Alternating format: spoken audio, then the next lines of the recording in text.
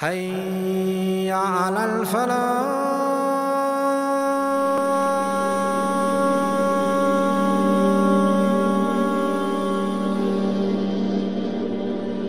The story begins like this. Imam Malik was about 9 or 10 years old. He was a cheeky little boy when he was a child, and he didn't listen to his parents much. They had a bit of a hard time with him. He had pigeons and used to herd pigeons. That's what he used to do as a child. When he was sitting at the dinner table, his father tested his children with a fiqh question, understanding of the laws. Malik didn't know the answer, but his older brother knew the answer quickly. His father said to Malik, the pigeons distracted you from knowing knowledge. And this struck Imam Malik right in the heart as a child. It angered him. It angered him to make a decision. Not to fight with his brother or to get jealous. The anger was the motivation. The other aspect was that his mother, when she saw that he was angry, she took him and made him take a shower. Then she dressed him with really nice clothing. And she put perfume on him, and she made him look really well-groomed, presentable, in the highest esteem. And she said to him, I'm going to take you to learn knowledge behind the Imams in Medina. He said, but mother, I want to become a singer. He had a nice voice. But his mother was very smart and wise, and said to him, son, you know, singing is not just about the voice. Singing comes with good looks, and you don't have it. You don't have good looks. You don't have it. You don't have what it takes. Even though Imam Malik was very good looking. So she took him to the Medina Masjid al-Nabawi. Over there he saw 70 Imams giving 70 different classes at once. She chose for him a particular scholar. She chose an Imam by the name of Rabi'a ibn Abdul Rahman. Rabi'atul Ra'i, the garden of the best opinions. The first thing his mother said to him was this. She looked him in the eye and said to him, son, I put you with this Imam not just so you can learn his knowledge. Before you learn his knowledge, I want you to learn his adab, his morals and his character. It was Eid time, and as students in Eid, they go and celebrate. Imam Malik, what's he doing? He's going to the house of Imam al-Zuhri. And he went with his books and his pen, and he waited outside the house of Imam al-Zuhri. He was about 16 years old at that time. And he waited and waited and waited, and there was a servant of Imam al-Zuhri. She saw Imam Malik outside, and she told Imam al-Zuhri about him. And they used to call him the blonde boy. She said he was the blonde boy. And he said, let him in. So he came inside, and Imam al-Zuhri thought that, he's coming to eat the Eid food with him. So the Imam put in front of Malik, and Imam Malik looked at it and said, I don't want food. He said, what do you mean you don't? Then why are you here? He said, teach me, tell me hadith. He said he sat down and he taught him 40 hadiths with their chain of narrations. And the Imam's writing it. Then the Imam says, teach me more. And he said to him, Imam Zuhri, go first and learn these and then come back, I'll teach you more. He said, I've learned them. He said, really? He said, yes. He said, give me it. Gave it to him, he says, tell me. And he said them all with their chain of narrations without a single mistake at all, just by writing them once. When he did that, the Imam Zuhri looked at him and he said, Qum, stand up. Stand before me. Stand, for you are one of the vessels of knowledge. You are one of the exceptions which Allah made. Allah bears witness of greatness to Himself, that there is no God worthy of worship but Him. And He bears witness to the greatness of His creation of the angels. And He bears witness to the importance and greatness of those endued with knowledge. Imam Malik ibn Anas. He was born in the year 93 Hijri in Medina, about the year 760. The man of aura. The man whom when you looked at him, you cannot help yourself but give him respect. Even though his origin was from Yemen and he lived in Medina, he really stood out. He was a tall man, wide-chested, broad-chested man, wide eyes, strong-looking man. And he was blonde hair, white face, and some narrations say he had blue eyes. His beard was long until it reached his chest. He wore the most elegant and eloquent clothing. When you looked at him, even if you didn't know that he was an imam, his features strike you, and you find something inside of you forcing you to respect this man. His father was a tabi'i. He had 3 brothers and 1 sister. One of his brothers, his older brother by the name of Nadir ibn Anas, he was the man of knowledge. They used to say, Malik, the brother of Imam al-Nadir. When Imam Malik reached his position by the will of Allah, they started calling al-Nadir the brother of Imam Malik. Imam Malik was a tabi'i. He met the people who met the Sahabas. The grandfather of Imam Malik, his name was Malik ibn Anas as well. And his great-grandfather was a Sahabi. His name was Abu Amir. His grandfather Malik ibn Anas was a friend of Uthman ibn Affan radiyallahu anhu. Imam Malik started his knowledge at the age of 10 years. And he spent his whole life in Medina, in the land of the Prophet sallallahu alaihi wasallam. He never left Medina al-Munawwara, only to Mecca when he went and did Hajj or Umrah.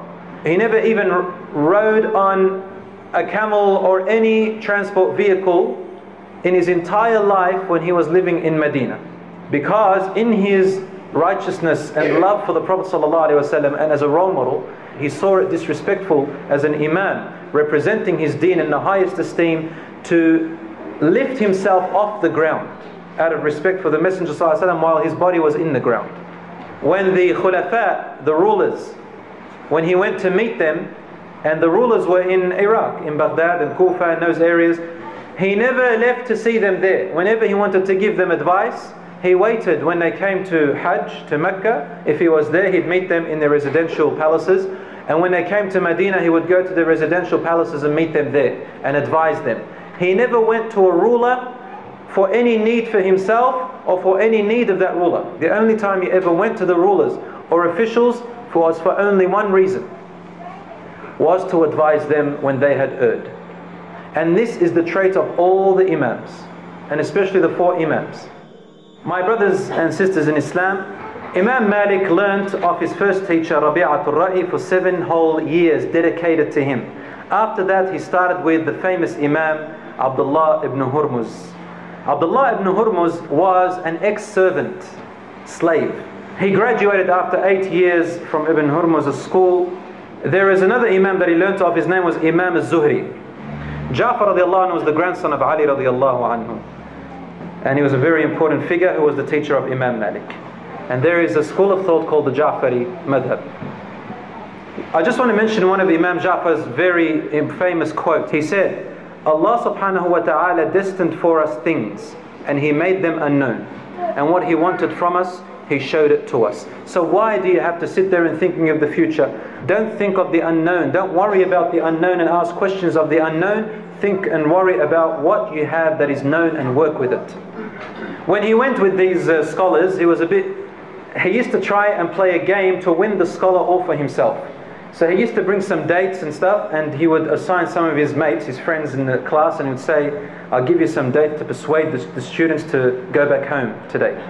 So they'd go back home, and he'd be with him or 1 or 2 people with this teacher, and so he'd have this teacher all for himself. And that's where Imam Malik began. He was a vessel of knowledge.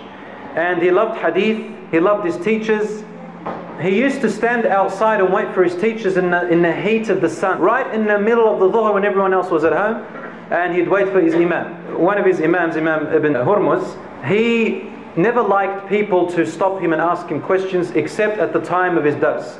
But Imam Malik didn't settle for that. He tried to always work his way around. So he'd wait on that rock, and when the imam came out, he'd see him.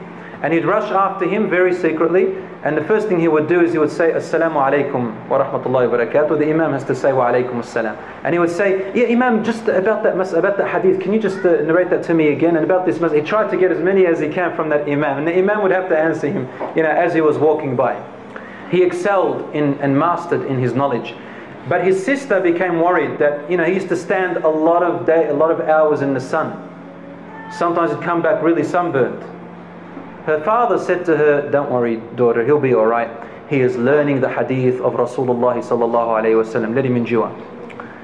And he actually became at the qualification of a mufti, one who can actually look at Quran and hadith by themselves raw and bring out new verdicts, new rulings for very new circumstances that haven't existed before. That's a mufti and a mujtahid. It's not very easy to be like that. When he was 21 years old, he became that mufti, and he said, I did not give any fatwa until I had 70 great scholars who had qualified me.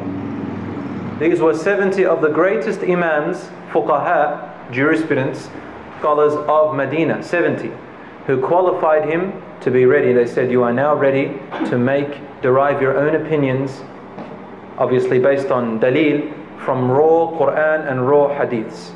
That's something beyond measure. His way of thinking was a little bit different to Imam Abu Hanifa. In fact, very different to all the Imams. He didn't like to dwell into areas of controversial issues in Aqidah. And he didn't like to dwell into areas of ideological differences, such as what used to happen in Kufa with Imam Abu Hanifa, with the Mu'tazila and the Khawarij, philosophies of Greek theology and Aristotle's beliefs, such as saying today modernist views. He didn't dwell into them. In fact, he didn't need to do that because he was living in Medina. Imam Malik was a traditional man. He taught according to the actions and practices of the people of Medina. He was to look at the companions who lived in Medina, and his laws and school of thought revolves a lot around it. And one of his students by the name of Yahya ibn Yahya, he says, a man entered into our circle one day and he asked the Imam a question. He said, Ya Imam, Ar-Rahmanu ala al-Arsh istawa, the most merciful rose above his throne. That's literally what it says in the Quran. He asked, how did Allah rise? Imam Malik put his head down and the students could see him sweating out of anger. He was angry at that question. So Imam Malik looked up and he said to him, I don't know how above, but Allah is above, is not below. And asking this question is an innovation. And then he looked at him and he said to his students, get him out. They carried him out of the masjid quickly. And he said, I don't see you except an innovator or a mischievous person who wants to cause fitna. That's how we dealt with these issues. Imam Malik's fiqh, like every other scholar, including Imam Abu Hanifa, Imam Malik first looked at the Quran for solutions. If there was no clear-cut solution in the Quran, then he would look second into the Sunnah, the ways of the Prophet ﷺ. If there was nothing clear-cut, and now we're coming down to very detailed, minute information now about the deen, it has to be something quite special that has occurred, he would look into the opinions of the Sahabas. Then if he couldn't find a clear-cut solution from the opinions of the Sahaba, he would then look at something called al-ijma', consensus of the companions and consensus of the scholars, the great scholars that existed. And up to here, all the four Imams still followed up to this stage. Now here was where Imam Malik differed. He looked at something which the other Imams didn't agree with him about, including one of his very close colleagues who studied with him. His name was Al-Layth ibn Sa'd. Imam Malik used to use the practices of the people of Medina, meaning he would look at their practices and how they acted, and he would say, act like them. And there were more than 120,000 companions in Medina that lived by the time Imam Malik came around. Layth ibn Sa'd used to write letters to him saying, Ya Imam, you are right to use these great Sahabas of Medina, that's good. We don't see ourselves any better than them. However, not 200 years later, there are customs involved, traditions of your culture. And Imam Malik respected his opinion, but he stuck to his own, believing that this is the right one. If he couldn't find it among the people of Medina, he went to something which Imam Abu Hanifa used, and that is qiyas, to come to a ruling by comparison. He'd look at a ruling that's similar to it and say, okay, we'll say that it's like this, we'll practice it like this. The scholars used to say that smoking cigarettes is makruh, it's just disliked. But when they found out the effects of smoking and tobacco and how bad it is, we conclude that cigarettes and tobacco is haram, like the way drugs or alcohol is haram. Imam Malik also looked at a very unique way, and this is where he really differed, something full of flexibility. In his madhab, you will find three things that the other imams didn't. One of it was called al-istihsan, which means the better of two fiqh matters. If he's got two fiqh matters, he'll take the easier one, or the better one. And the second thing he used to follow was sadd al-dhara'i', which means something lawful or unlawful depending on what it will lead to. For example, if it leads to destruction, eliminate it. And thirdly, al-masalih al-mursala, the benefits of the public. If something may lead to the harm of the public or community, even if it was something halal, then you should stop it. And this is to look at the benefits of the people at large. But Imam Malik's madhab was actually the most flexible because of these three. The other imams differed about that. They didn't really agree on it. Maybe Abu Hanifa to a certain extent. Imam Malik produced a monumental book. It is called Al-Muwatta. Al-Muwatta lil Imam Malik. This book is a collection of prophetic hadiths and some companion sayings, etc. It contains currently about 1,720 hadiths. And it was about 100 years before Bukhari and Muslim and the 6 books of hadith that we know about. So basically, some scholars say this was probably the first book of hadith ever. And it is one of the most authentic. Now this book, it took about 11 years of Imam Malik's time to complete. And it came to us through one of the students of Abu Hanifa, Muhammad ibn Hassan al-Shaybani, who studied under Malik for 3 years. And he propagated this book along with another scholar. It reached another scholar by the name of Asad ibn al-Furat, who was famous for propagating Islam to a place called Sicily. And a student of Malik wrote Al-Muwatta, and the basics of the madhabs spread through Africa and Spain. And this kitab, Al-Muwatta, was spread by his students. Imam Malik didn't write Al-Muwatta himself. He collected it, and his students actually put it together. The way they put it was, first of all, there was 100,000 hadiths in it. From the 100,000, 9,000 were taken as being most authentic. And from the 9,000, we finally ended up with 1,720 most authentic hadith till today. That among them are several of them which Imam Malik narrated himself. We called it the golden chain. They are the most authentic hadiths existing today. Any hadith of the Prophet ﷺ that had the following chain: from Malik, who heard it from Nafi', who heard it from Ibn Umar, who heard it from the Prophet ﷺ. If you see that chain before any hadith, the scholars unanimously say this is the strongest chain of narration to exist in any form of hadith. They call it the golden chain. Imam al-Shafi'i says about Al-Muwatta, no book before the book of Allah was more authentic and accurate than Al-Muwatta. Keeping in mind that Bukhari and Muslim weren't existing at that time. Imam al-Mansur, who was the Khalifa at that time, remember we mentioned him, it existed at the time of Abu Hanifa, he came up to Imam Malik at the Kaaba and he said to him, Ya Imam, I want this book to be copied and printed and distributed, and I want it to be the main source and every other book of hadith to be destroyed and burnt. Imam Malik said to him, no, don't do that. For there are people who receive knowledge from their imams and from different sources, and there could be sources that are not known to me. To take only my book and refuse all the rest is a dangerous thing to do. Don't take away all the other knowledge just based on mine, for I am a man of knowledge and there's still more for me to learn. And this is the way the Imams always spoke.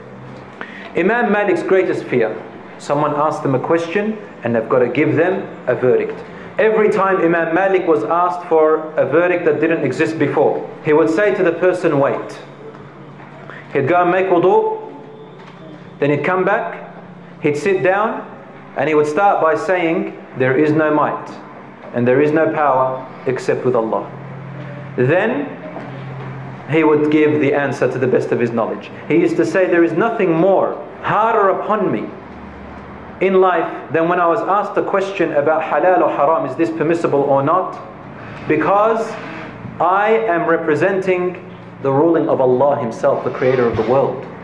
So the scholar's form of decoration was a common motto: I do not know. Al-Haythami, which was one of the students of Imam Malik, says, I witnessed Imam Malik being asked about 48 issues, matters, on separate occasions. He replied to 32 out of 48 of them. He replied to them, I do not know. There is a story about a Moroccan. He had a question which all of the Imams of Morocco could not answer him. So he traveled for 4 months with a message from the Imam saying, there is no knowledgeable scholar on the face of the earth than Imam Malik. Go to him in Medina and get us the answer for your question. So he set out for 4 months. You can imagine the desert and the heat and the struggle. When he arrived, he asked Imam Malik the question. Imam Malik met and made wudu, came and sat down, said, La hawla wa la quwwata illa billah, stood up and said to him, give me till tomorrow. The next day he did the same thing and he sat down and he said to him, my answer is, I do not know. The Moroccan student stood up and said, Ya Imam, with all due respect, the Imams of Morocco are waiting for my answer and I've traveled 4 months. And now I have to return another 4 months. So how many is that? 8 months to get the answer. I can't say to them, the great Imam says, I do not know. Well then go and tell your scholars that Imam Malik says he doesn't know. The Moroccan went back and this is what he told them. I do not know. Because this can earn him this place in hellfire. If he knew that he had made a mistake, he'd gather his students and then he would clarify his mistake in front of all his students. That's something very heavy to do. Listen students, I said this before and I've made a mistake. This is what the correct answer is. In his circles, if anybody spoke while he is speaking, that would be forbidden. In his circles, he never allowed someone, he didn't like people asking, what's your daleel? They're asking him things which they don't understand themselves. Opposite to Abu Hanifa's circles, he used to encourage his students to discuss and debate. As for Imam Malik, who lived in Medina, the knowledge in Medina was different. It was quite strict and straightforward. And these ideologies of Khawarij and Mu'tazila and Greek philosophy and Aristotle's beliefs and stuff, they weren't in Medina. So Imam Malik was not interested in all those ideologies. Anyone who asked them, does Allah have a hand? Where is he? Which face is he directed? And all those thoughts, he never attempted to even answer them except in one way.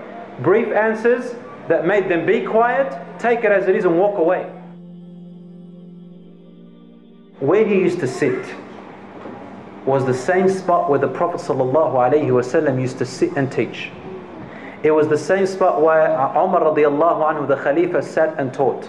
He never in his life narrated a single hadith while standing. Imam Malik, before he ever said one hadith, he'd go and have a shower, or he'd make wudu, then he'd pray 2 rak'ahs, then he'd wear the best of clothing, put on the best of perfume, enter the masjid quietly and would not say a word until serenity and peace befell him. Wallahi, I'm not exaggerating. This is what his students say. He went to the seat of where the Prophet ﷺ used to sit and he sat there.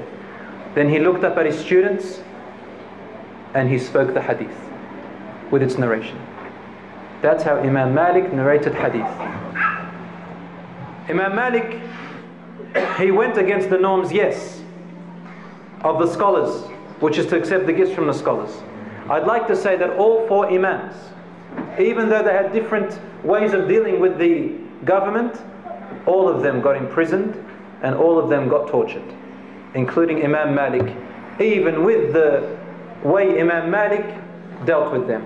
Imam Malik witnessed the fall of the Umayyad dynasty and the rise of the Abbasid dynasty. He witnessed 8 Khalifas in the time of the Umayyad dynasty and 5 Khalifas in the time of the Abbasid dynasty. He lived 90 years or 86 or 90 years, making him the longest living among the 4 Imams. The point is that Imam Malik was courageous, and this is proof that him taking the gifts did not mean that he was a government puppet like some of the scholars today. He was not a government scholar. Once Harun al-Rashid, he gave 3,000 dirhams to Imam Malik. And he said to him, when these 3,000 dirhams reach you, I want you to come immediately to my palace with my royal order. He had to leave Medina and go to Iraq, to Baghdad. Imam Malik never left Medina, and he insisted on never ever leaving it. A letter to come to me to Baghdad because of the 3,000 dinars. He sent the 3,000 dinars back, saying to him, I will never leave Medina. In other words, keep dreaming. So what did Harun al-Rashid do? To show you how much they respected him, he sent him double, 6,000 dirhams with no conditions. So Imam Malik looked at the wealth and looked at his students and says, the Prophet ﷺ says, whoever leaves something for the sake of Allah, Allah will give him something better. And he distributed among his students and himself.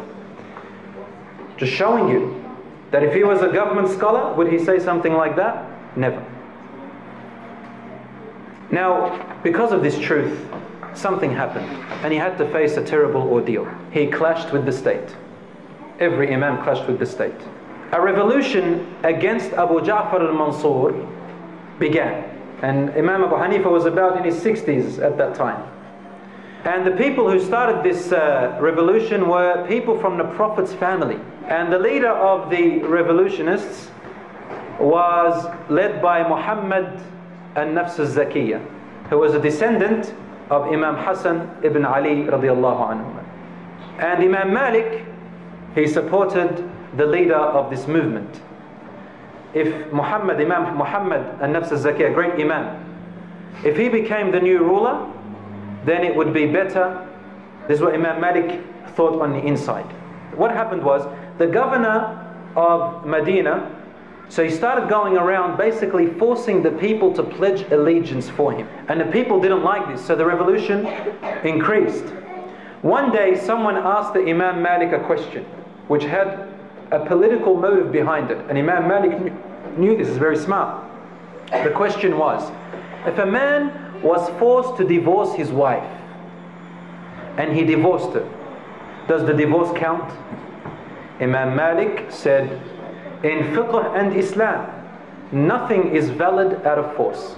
So the Khalifa found out, and he sent news for the Imam to stop saying what he was saying and never to repeat that rule, that verdict again. The Imam replied, I cannot conceal knowledge if I know it. So they sent a spy to one of his circles, and this spy asked the question again to check if this Imam really meant what he's saying, to test him. So he asked him the question, and the Imam answered him exactly the same answer as before, knowing the political consequence of it. The result of this was, there was an order to capture Imam Malik in Medina to the governor, the prince of Medina. They captured him, imprisoned him, and they tortured him. He was beaten so badly until his arms became disabled and his shoulder, his right shoulder, was dislocated. In that time, Imam Malik prayed a little while with his arms down. This is documented. Then there was a second revolt. When they heard about Imam Malik being tortured this way, his students got up. You mess with his students? So Imam al-Mansur, Khalifa al-Mansur, he came in person to Medina and he says, I apologize, Ya Imam, I did not order this. Please tell me what you need and I will give you. And I've sacked the governor and I've humiliated him and so on. This is what he claimed. And Imam Malik therefore was not a government scholar.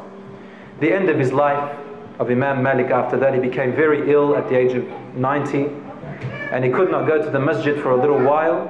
He died at the age of 90 years.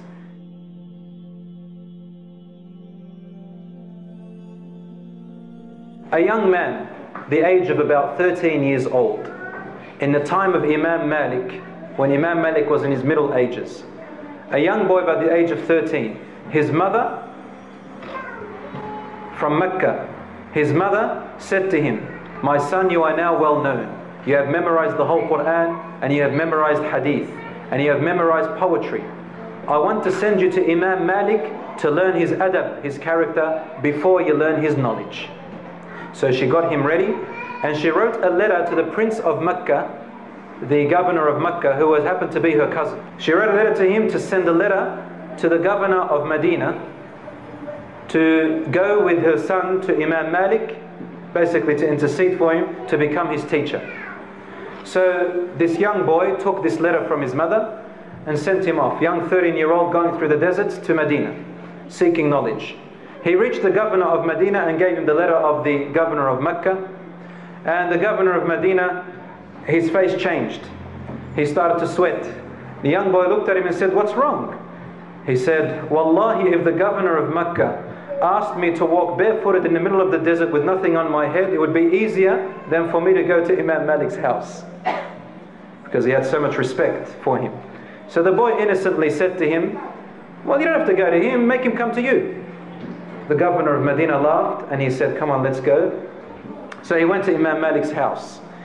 They knocked on the door and the housemaid, the servant of Imam Malik, answered, and they asked for Imam Malik. She said to him, "Listen, if there is a religious question, right now is not the time. Write it on a paper and he will answer it for you. If you want to learn hadith, go to his circles of daras, they'll be in a certain time. And if it's a government issue, this is not the time, there's another time for it." So the governor of Medina says, "I have a letter for him from the prince of Mecca." So then the young boy says, a big, tall man, blonde, white, colored eyes, unexpected from the people of Medina, came to the door. Says, I looked up at him and the servant lady brought him a chair, he sat on it. And then he said, "What does the governor of Mecca want from me?" And the governor of Medina just gave him the paper without a word. When Imam Malik read this paper, he threw the paper away saying, "La hawla wa la quwwata illa billah." Has it come to this that knowledge now needs connections? He looked at the young boy and the young boy said to him, "May Allah straighten the path of the Shaykh." He said to him, "I am from the lineage of the Prophet sallallahu alaihi wasallam." So now, basically, he obliged the Imam to listen to him. "Ana Qurashi. I have memorized the Quran at the age of 7. And your Muwatta, the whole of it, I've memorized it with its chain of narrations by the age of 10. My mother sent me here to learn from you." Imam Malik looked at him and said, "O young boy, fear Allah and stay away from sins. If you do so, there will be something of your future if you apply these two advices." Does anyone know who the young boy was? He was Imam Muhammad ibn Idris al-Shafi'i.